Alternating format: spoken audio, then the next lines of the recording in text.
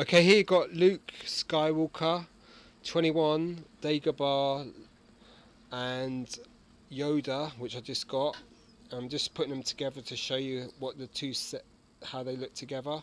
So you can put this backpack harness onto Luke there, and he can run around with Yoda on his back while he's training to become a Jedi.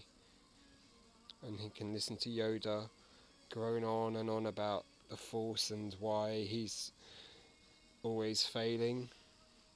So this is a Canadian card, this is a US card with European stickers. So you've got Yoda number 22 and you've got Luke 21. I got this ages ago, and there you go, differences in the cards and the two figures, which would display well together if you were so inclined to put them together. I'm going to keep them carded.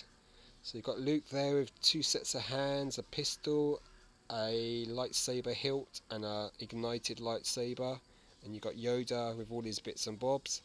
So just a quick, thing.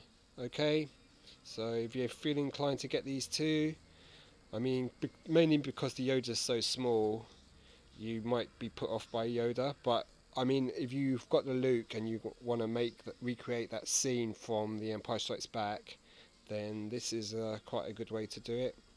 I mean, there's a lot of stuff about how those joints in the elbows are pretty, unsightly. Okay, so cheers, keep collecting and all that sort of stuff. Bye.